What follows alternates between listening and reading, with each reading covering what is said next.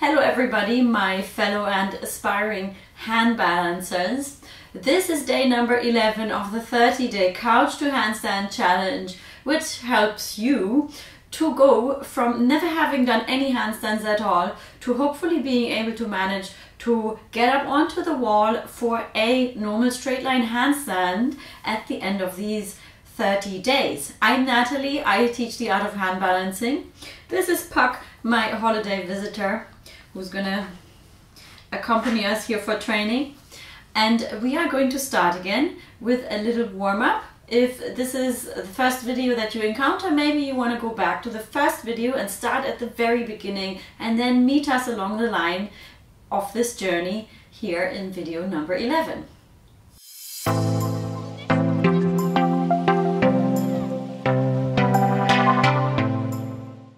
We are starting again, feet parallel, finding our center line of balance. Hand balancing is not just about muscular practice and sweating and intensive training. It is also about recentering ourselves to our very natural center line of balance that we actually establish every day just by standing on our feet. So let's focus in again on how wonderfully the body is stacked on top of each other. We have our hips just stacked right above the knees and the ankles, the shoulders floating on top, the spinal column is upright, held upright with ease, the head on top. Imagine that you have a thread attached to the crown of your head. Maybe you want to close your eyes here for a second and just imagine how your spine really floats in the air, rises up, grows taller, your head is growing taller. The head can't quite grow taller, but you can grow taller with your head floating further up while your feet are firmly planted into the ground. Center line of balance is our center of gravity, which often in release technique is thought to fall into the floor. Basically, that thought of weight falling into the floor means that you are holding your muscles with the minimum amount of effort in order to facilitate a certain position, like standing upright. We have the most efficient minimal muscular engagement to allow this complex posture, if you think about it, quite complex posture of standing and walking to happen every day. And we have a center of gravity that if you wanted to draw a straight line, there would be a straight line from your center of gravity, which is mainly your hips and your pelvic floor, into the ground. So from here, let's just take the weight forward onto our toes to the front. Feel how your body naturally aligns itself by digging the toes into the ground, engaging the quads, having a bit more of a core engagement, and then rock back to your center line. Take it to the back and feel how now your toes are sort of also slightly gripping and the front of your legs are a bit more engaged. The front of your shins are more engaged. Now come back to center line. Take it to the right. Feel how your right glutes are slightly engaging a bit more. Take it to the center line. Take it to the left. Feel how your left glute is engaging a bit more. And take it to the center. So this isn't some esoteric concept, it's also just body awareness. Yeah? So when we are learning new movement, then we partly need to build up strength, flexibility, but also proprioception, which means the awareness of our body, which sometimes can be hard to access with specific thoughts. It's more of an intrinsic feeling. So sometimes along the way in this program, in these 30 days, I'm going to give you intrinsic images, physical images, for example, like that image that you're being pulled up by a string so that you can grow taller and that way achieve an elevation in your body and length in your spine. So just as we did in the last video now, step your feet slightly apart and we just initiate a gentle rotation here now by pulling the front of the stomach in towards the spine. So it's not just the navel, it is the lower abdominals and the top abdominals. Imagine your stomach is kind of like a surface, no matter whether it's here or here. It's kind of like you have a wall in front of you and you're trying to pull the wall closer to you. That's the feeling of pulling your stomach in towards your spine. And just take the arms to the right for a gentle twist. To the left. Gentle twist. And let's give that twist a little bit more of a swing. And we swing and swing. And maybe you can allow your arms to relax a little bit. So that quite naturally, as your shoulders move from side to side, there's a rebound here at the end of the rotation. Yeah, that moment when you draw the shoulders back the other direction, there's a slight rebound, and that maybe allows you to pat yourself here on the back and on the front.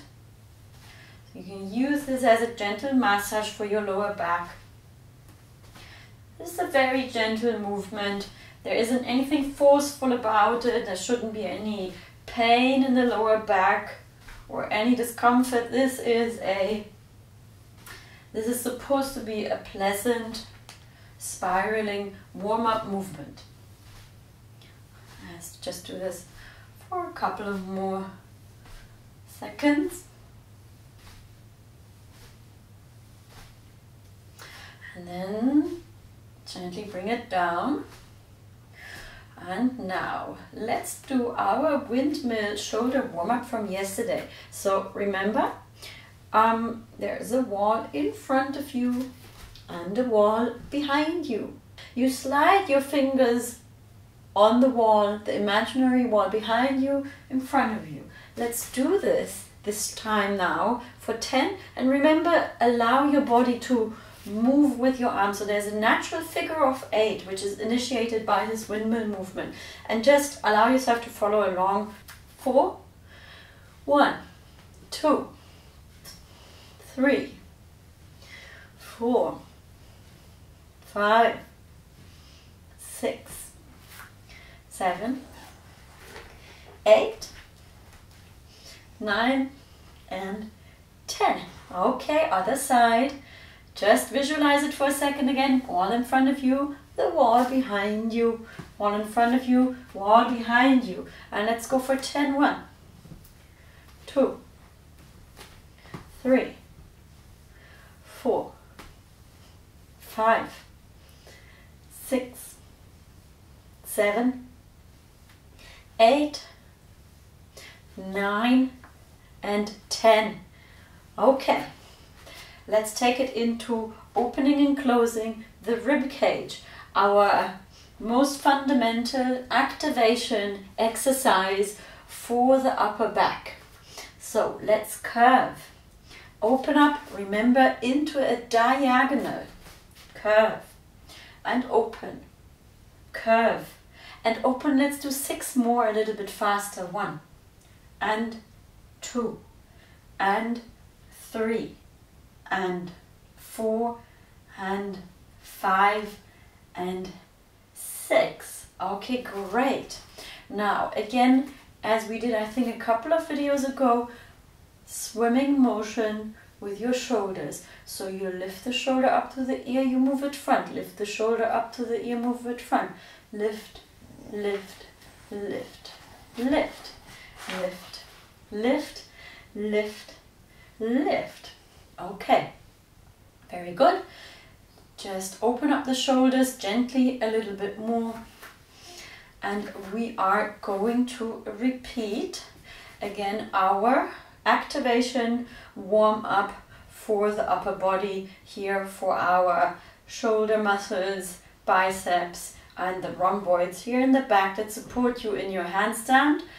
Let's push out to the side this time. 15 to the side, 15 up, 15 complete movements here, and 15 circles to the back. So take a deep breath in, because this will be a little bit more challenging than everything we've done so far. It's a slight step up. but I trust that you are ready for it and that you can find your comfortable space in that new challenge. So let's do this for 15. 1, 2, 3, 4, 5, 6, 7. Push the elbows straight. 9, 10, 11, 12, 13, 14, 15. Arms above you. Push the shoulders up, elevate them for 15. 1, 2, 3, 4, 5, 6, 7, 8, 9, 10, 11, 12, 13, 14, 15. By your side, directly by your side, not front or back. Let's just move them up and down to 45 degrees for 1, 2, 3, 4. Press the shoulders away from the ear. 6, 7, 8, 9, 10, 11, 12, 13, 14, 15. Now all the way, 180 degrees. 1, 2, 3. Push the shoulders away from the ears. Don't allow them to come up here. 3, 4. Push the shoulders down. 6, 7, 8, 9, 10. Stick with me. 11, 12, 13, 14, 15. Keep them here by your side. Now let's move backwards. Circles for 15. 1, 2, 3, 4, 5, 6, 7, 8, 9, 10, 11, 12, 13, 14, 15. All right. And even I can feel that burning here in my arms. So just shake your arms for a second. You're already starting to build up some heat. That's great. It's part of our warm-up. Let's just open and close the fingers. Open and close quickly. Faster, faster, and a bit faster. And relax. All right. Warming up the hamstrings. For which I have to move you from my mat a little bit, my little sweet cutie dog. That's it. I wish I could just slide along the floor like that. Okay. Now, just stand upright. Start rolling down vertebra by vertebra, starting from the crown of the head until you touch the floor. If you don't touch the floor, eventually you are going to bend the knees and take your hands to the floor. Place them wherever you need them to be, maybe a bit further to the front. Walk your feet out to the back so we come into somewhat of a triangular shape. Knees bent as much as you need them. Try to evenly distribute the weight on hands and feet. We step in and out for 5, and then we change the leg that we're starting with. So let's start now with the right leg. Step in, step out for 1 and 2. Push the heel into the floor, and 3 and 4 and 5. Now let's start with the left foot for 1 and step out, 2, step out, and 3, step out, step in, step out, 5, step out. Just stay here, and from this position now, see if you can drive your heels into the ground, pedal it out. So you drive one heel, then the other, you lift up onto your toes. Keep both knees bent if you have to. Straighten them if you have that option available. Now drive the heel into the ground. Oops, I'm sliding on my mat. Drive both heels into the ground and see if you can straighten your back just a tiny bit. Okay, great. Come down to all fours here. 4-point position, and let's again warm up gently our wrists as we did yesterday. So we've got the front of the fingers pressed against the mat, against the floor. We push away, we push the fingers into the floor here while we change the angle of the wrist. So the wrist is going to a maximum angle here, flip to the front, and then slightly opens up.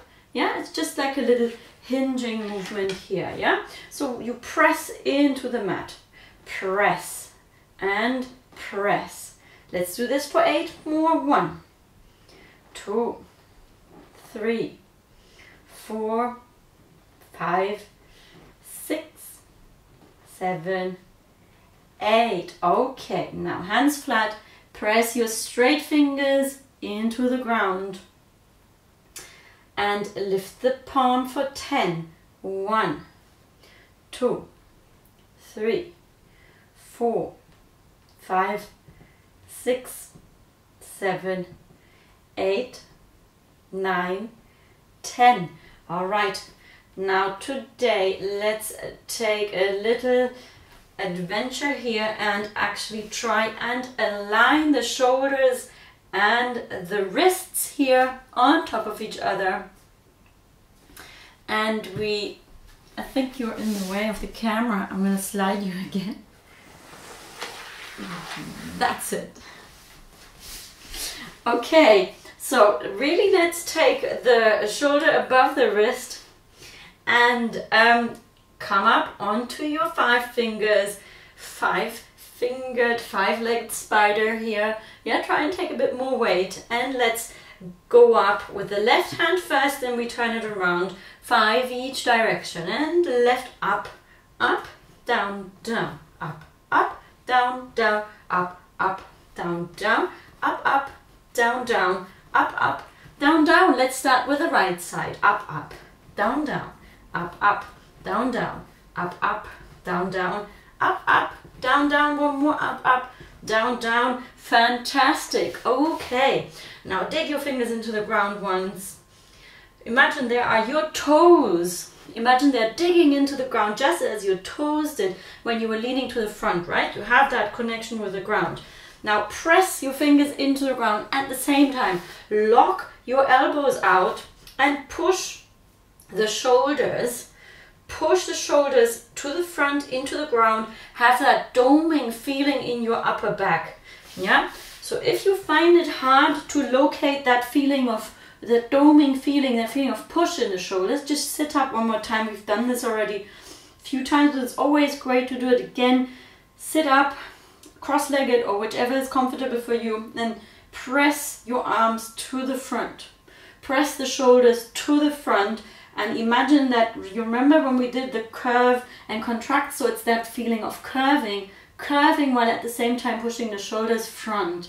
Yeah, that is what I mean when I talk about taking the core engagement into a shoulder elevation. In a handstand, we are always working from the core into the shoulders, into the ground.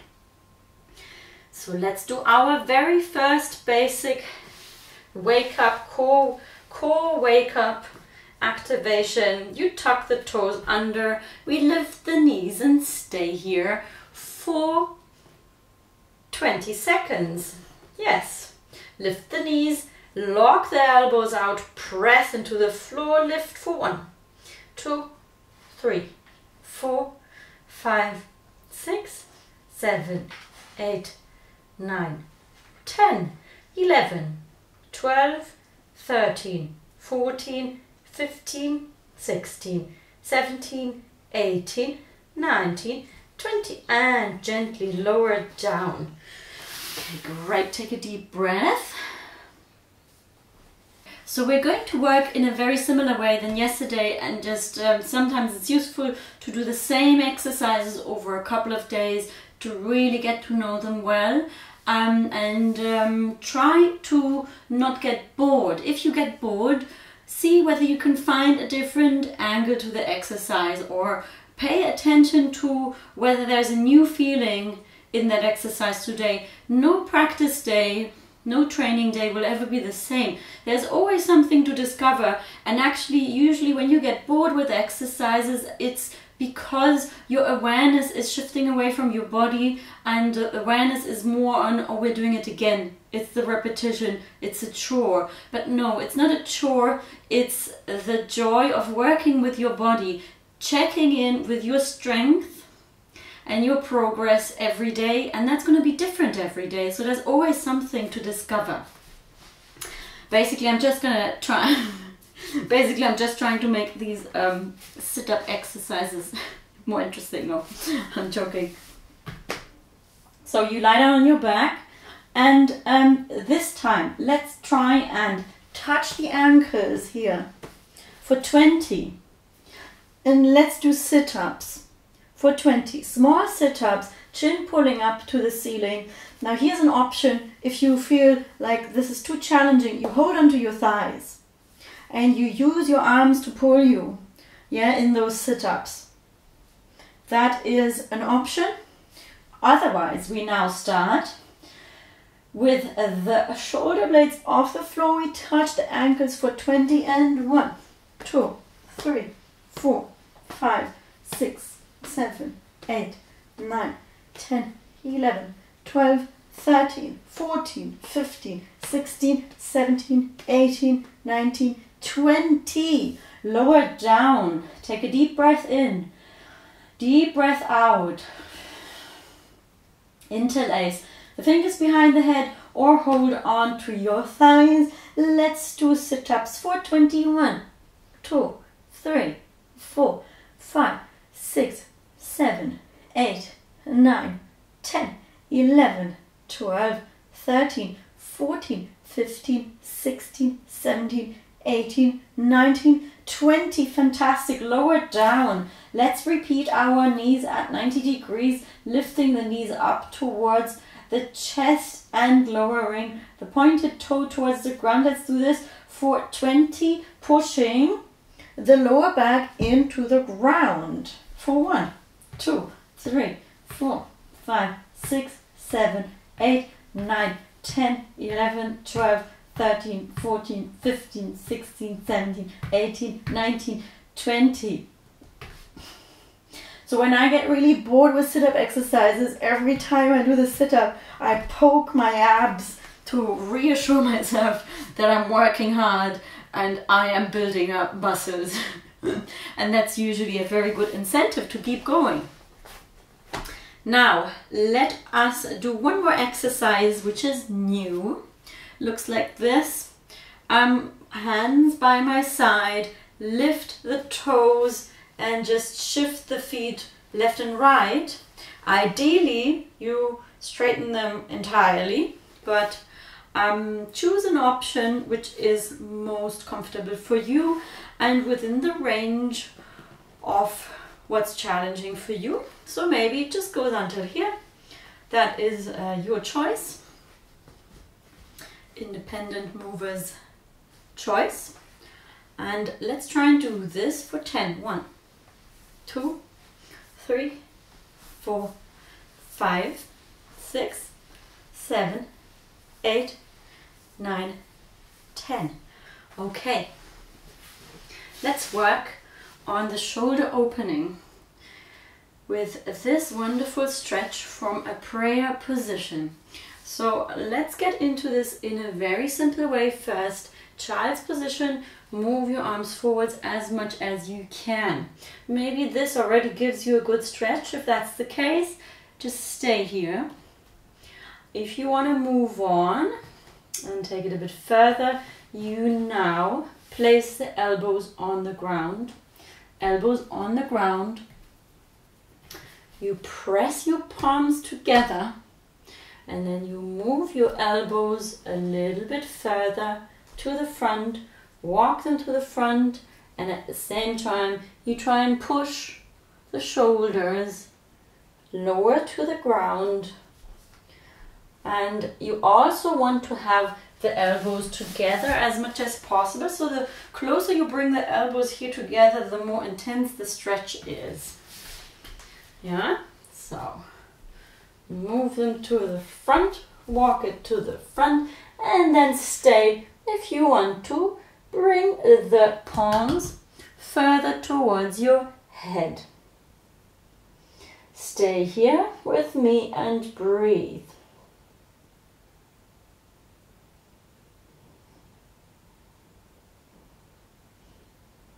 Okay. Slowly release.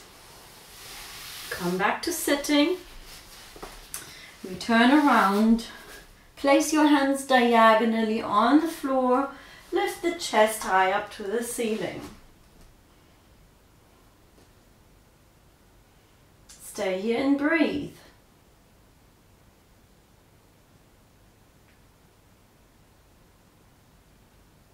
And come back slowly. Let's come back to a 4-point position here.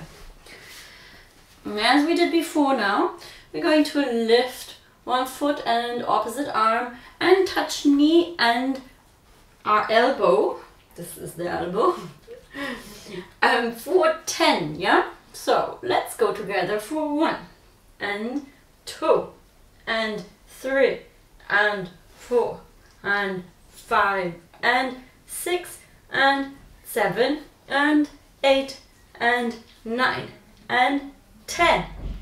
Other side, opposite arm and foot for 1, 2, 3, 4, 5, 6, 7, 8, 9 and 10. Okay. Take a breath. We're now moving a little bit faster through the exercises. So it may seem a bit more exhausting to you, but actually we are just moving faster because we're more familiar with it. So now dig your fingers into the ground, lock the elbows out, push the shoulders front. Let's take it to a halfway handstand and stay here with me for 20 seconds. 1, 2, 3, 4, 5, 6, 7, 8, 9, 10, 11, 12, 13, 14, 15, 16, 17, 18, 19, 20. Lower down to the ground. Take a deep breath. We're going to do skipping and then this one here, the halfway handstand, again for 20 seconds. But before that, you remember the skipping we did in the last video? Let's do this skipping now for 20. Remember to land softly on the ground. We want to land softly and almost suspend our weight slightly in the air. Bend your knees here as much as you need them and lift the hips as high as you can. Try and keep the shoulders in line with your wrist. And let's skip here now for 20. 1, 2, 3, 4, 5, 6, 7, 8, 9, 10, 11, 12, 13, 14, 15, 16, 17, 18, 19, 20. Calm down. Breathe deeply in and out. Recover for our next set of 20 seconds in a halfway handstand. So the key of handstand practice, as you'll notice if you follow this handstand journey a bit further on, is to do an intensive training at the end of every practice that has short breaks. So that's partly why I'm trying to keep these breaks at the end of the session short. Dig your fingers into the ground, lock the elbows out, push your hips up to a halfway handstand. Choose a focus point for your eyes and stay here for 1, 2, 3, 4, 5, 6, 7, 8, 9, 10, 11, 12, 13, 14, 15, 16, 17, 18, 19, 20. Gently lower down. Find your box, chair, whatever you have as an elevation. Secure it against the wall if you need to. And let's stay here on our elevation now again for 2 times 20 seconds. 20 seconds. And that is the end of the practice. So let's prop the feet up here now. Stay here for a while. Lift the hips as high as you can, maybe a little bit higher than yesterday. See if you can challenge yourself, find a focus point for your eyes in between your hands. Maybe you want to leave your hand long for 20 seconds. 1, 2, 3, 4, 5, 6, 7, 8, 9, 10, 11, 12, 13, 14, 15, 16, 17, 18, 19, 20. And step down. Take a deep breath.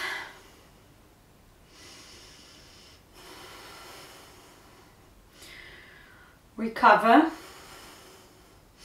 So visualize that you have just managed to hold this for 20 seconds. If you've managed to hold this now, you will be able to hold the next set. Remember, lock the elbows, push the shoulders to the front, dig the fingers into the ground. Let's go. Place the feet high up, push your hips up. Stay here for 1, 2, 3, 4, 5, 6, 7, 8, 9, 10, 11, 12, 13, 14, 15, 16, 17, 18, 19 and 20.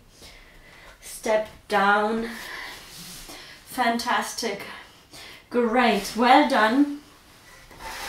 We are doing some serious practicing here by now. So now sit cross-legged or on your knees as you like. Interlock the fingers behind you. Straighten the spine.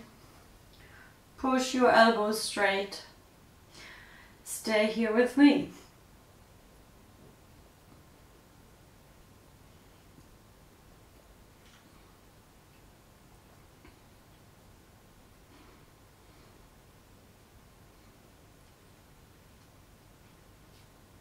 And slowly release the elbows. Take the arm across your front. Take hold of your elbow or even of your shoulder, so you can even either lock your arm in like this or just press the arm towards you. It's important that you keep the shoulder down and press the arm towards you. I like to hold on to the other elbow here even. And I get a better grip onto the arm and can push the arm further towards me. But keep this shoulder here pushed away from your ears. And hold it.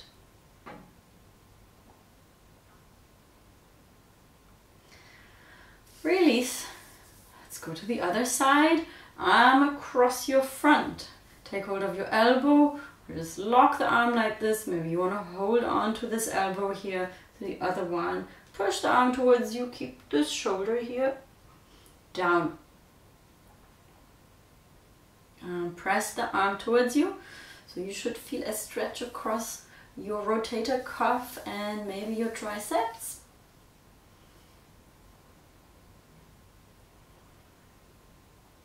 Okay, let's check in one more time with our nerves.